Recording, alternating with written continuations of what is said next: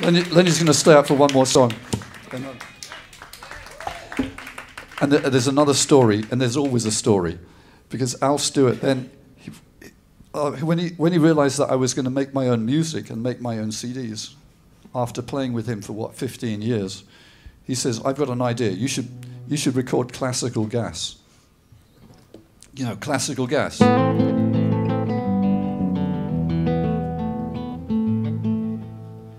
I said, "I cannot record classical gas.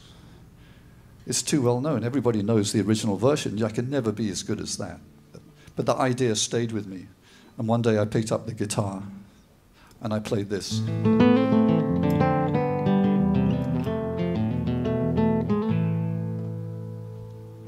And I thought, that sounds a bit like classical gas.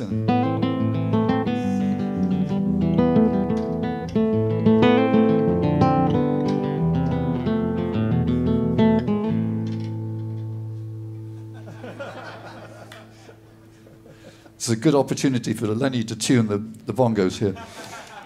I don't think they've been tuned in years. Anyway, I kept that idea for a long time, maybe 20 years, and then one day I thought, you know what, I'm going to finish this song. And now you know the story of the song, how it started. We're going to play it for you. It's also for my new CD, Smile. And I called it, I changed the key, by the way.